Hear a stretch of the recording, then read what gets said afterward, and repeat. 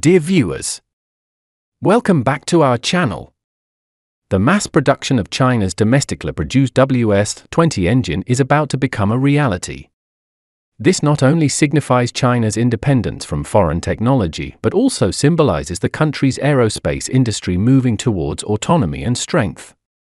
However, this move has also sparked much contemplation. Why is China so committed to developing its own engines? What does the mass production of the domestically produced WS-20 engine mean for China? What is the significance of the localization of aerospace engines for China's military power and defense system? In a military report program aired by CCTV in April last year, China openly showcased a brand new Y-20B transport aircraft. The most significant difference compared to the first batch of Y-20A in service lies in its engine. While the Y-20A was equipped with Russian engines, the Y-20B has been fitted with domestically produced WS-20 engines, attracting the attention of the US War Zone website. According to analysis from the US War Zone website, the mass production of the WS-20 brings at least two significant implications. First, the Y-20 of China has rid itself of dependence on Russian engines, and second, the Y-20 will enter an unlimited production phase, meaning China can manufacture as many as needed. The potential of the Y-20 will be fully realized. Why does China insist on developing its own domestically produced WS-20 engine, and what does its mass production mean for China? Today, the editor wants to discuss with you the importance of the localization of aerospace engines for China. Engines have always been the most dazzling gem in the aerospace industry and a long-standing weakness in China's aerospace industry history. From early J-10s, J-11s to later mainstay fighters like J-16 and J-20, they heavily relied on Russian engines. Even China's L-15 trainer aircraft required AL-32 turbofan engines from the Ukrainian Motor Sich company. During the Russia-Ukraine conflict, Motor Sich was destroyed, and the AL-32 engines ordered by China faced delivery difficulties. It's not just the AL-32 engines made in Ukraine, even the Russian-made DR-30KP2 engines experienced temporary disruptions in supply. The DR-30KP2 engines are mainly installed on the Y-20 and H-6K large aircraft. From 2009 to 2016, China ordered DR-30KP22 engines from Russia 5 times. After receiving the orders, Russia delivered a total of 463 engines. Considering that each Y-20 is equipped with 4 engines and excluding the quota for H-6K, Russia's supply can only meet the production needs of about 100 Y-20s, and any more engines would be insufficient. Especially after the Russia-Ukraine conflict began, Russian military factories had to prioritize frontline battlefield needs, similar to how India's large orders of T-90's main battle tanks were first sent to the Eastern Front. Such unexpected events are uncontrollable. If you want to control your fate, you must achieve technological independence. The early J-10 fighters used Russian AL-30F engines, but in 2012, domestically produced WS-10A engines were successfully mass-produced. The J-10 quickly broke free from its reliance on Russian engines and moved towards unrestricted large-scale production. The same goes for the J-20. The first batch was equipped with Russian AL-31F engines, but in 2018, a J-10B equipped with domestically produced WS-10B vector thrust engines debuted at the Zhuhai Air Show. With 2 highly agile maneuvers, the Cobra and Leaf, it stunned the world. People were amazed not by the J-10B itself, but by the successful development of China's first domestically produced WS-10B vector thrust engine. With the WS-10B, the J-20 swiftly transitioned to complete domestic production. Shenyang Aircraft Corporation developed the JR-35 stealth fighter, initially constrained by Russian RD-93 engines.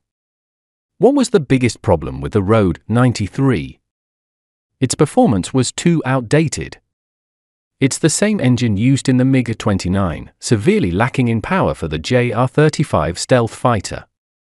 It wasn't until the domestically produced WS-19 engine was successfully developed that the JR-35 dispelled the clouds and became China's first stealth carrier-based aircraft.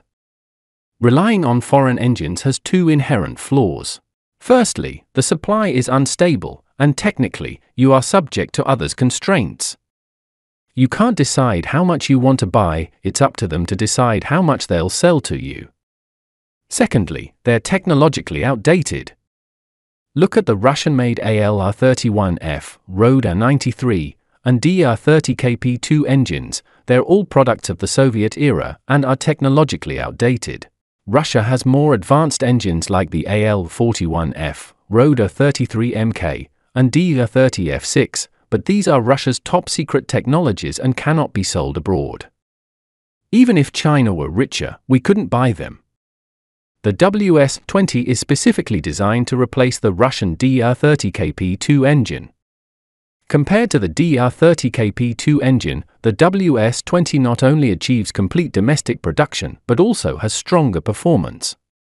The DR-30KP2 is a medium bypass engine with a maximum thrust of only 12 tons, while the domestically produced WS-20 is a high bypass engine with a thrust exceeding 14 tons.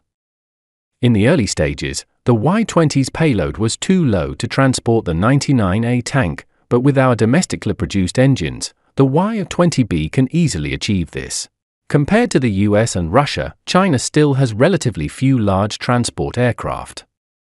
The total number of Y-20s in service is approximately 80, and a portion must be allocated to manufacture Y-20 tankers. However, the Russian aerospace forces currently have at least 100 Illinois-76, 20 Illinois-78, and 12 and 124 Super Heavy strategic transport aircraft. The U.S. Air Force has 222 CA-17 Globemaster III transport aircraft, 48 CA-5M Galaxy Super Heavy strategic transport aircraft, and nearly 300 CA-130 Hercules heavy transport aircraft. During the Gulf War, the U.S. deployed over 5,700 transport aircraft sorties, airlifting over 55,000 personnel and over 40,000 tons of cargo. In actual combat, the U.S. military can deploy 60,000 troops within 5 days. Therefore, building an independent and domestically produced large-scale transport aircraft logistics system is essential for a great power.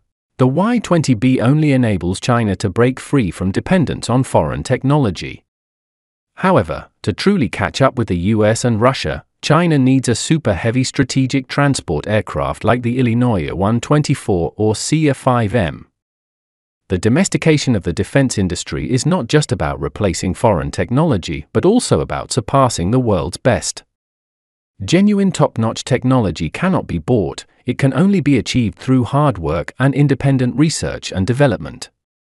In the future, I believe China will need at least 200 Y-20s. Finally, let me summarize today's video, hoping it brings you some inspiration and value.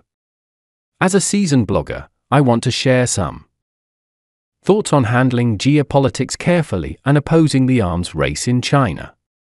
The complexity of geopolitics requires us to handle it with caution. Any arms race is not the best way to solve problems. We should advocate for peace, cooperation, and development instead of solving differences through military competition. While the news of China's mass production of domestically produced WS-20 engines represents progress in China's aerospace industry, we must also realize that excessive arms races will only exacerbate tensions and threaten regional peace. Therefore, we need to adhere to multilateralism and international cooperation, solve differences through dialogue and negotiation, and jointly promote the construction of a peaceful and stable international environment. At the same time, we should be vigilant against any rhetoric and actions that incite war or provoke conflict, and work together to safeguard world peace and security. Let's work together to build a peaceful, secure, and prosperous world. In geopolitics, arms races often lead to increased tension and may even trigger conflicts and wars. First, arms races exacerbate the antagonistic mentality between countries, increasing the likelihood of misjudgment and conflict. When a country increases its military strength, its neighbors may feel threatened and take countermeasures, leading to a vicious cycle. Second, arms races also bring about a serious economic burden, diverting resources that should be used for civilian construction and development. This not only affects the country's economic development but also leads to a development model dominated by arms races, which is not conducive to long-term sustainable development. In addition, arms races also intensify the uncertainty of regional peace and stability, increasing the risk of war and posing a threat to regional and global security. Therefore, we need to be vigilant about the negative impacts that arms races may bring and actively advocate for the resolution of differences through dialogue, cooperation, and negotiation, jointly constructing a peaceful and stable international order. My concern is that in the current complex and volatile global geopolitical situation, once caught in the quagmire of arms races, it will be difficult to find a way out, which may lead to a loss of control of the situation and even trigger local or comprehensive conflicts. Especially in situations where hotspot issues frequently occur in certain regions and international relations are tense, arms races are more likely to exacerbate regional tensions and cause unpredictable consequences. Therefore, I strongly suggest that governments of all countries adopt a calm and rational attitude, abandon zero-sum thinking, and advocate cooperation and win-win cooperation instead. By strengthening multilateral cooperation mechanisms, establishing mutual trust mechanisms, strengthening arms control and disarmament negotiations, etc., to ease tensions, reduce misunderstandings and misjudgments, and avoid the vicious cycle of arms races.